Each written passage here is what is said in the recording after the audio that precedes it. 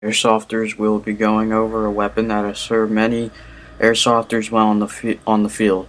In real steel, it has been a favorite by U.S. military and special forces units in past and still serves some units in recent years, and is popular for its knockdown power and accuracy.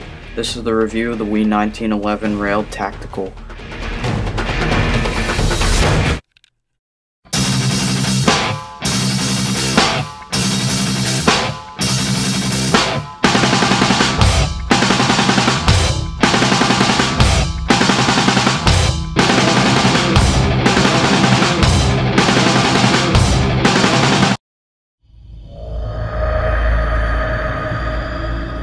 Okay, we will be going over the features of the weapon today, and the gun feels very nice and ergonomic and has some heft to it since it's all metal. The gun's mag is about a pound, and the side pulling back is very crisp and confirming, which is nice.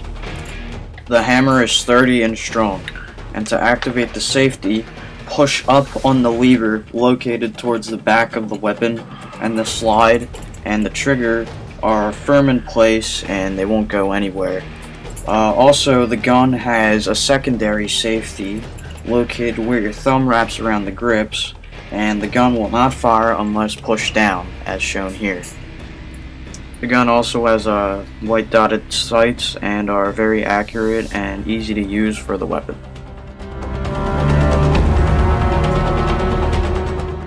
The gun box is not shown, sorry, I lost it, but basically what you get with the gun is a 15-round magazine, the gun itself, and silicone lube and some BBs, which are not shown.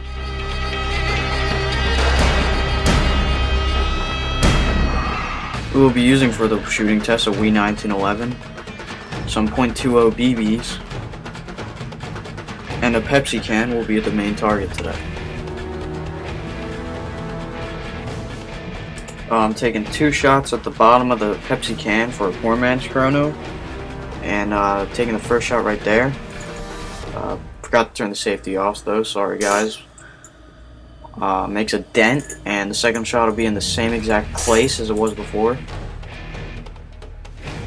Gonna zoom in there, and it makes a clear hole.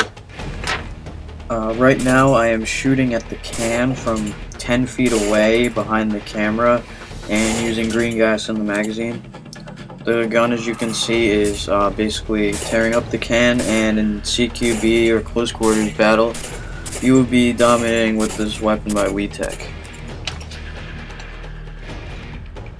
And just showing the slider release right here.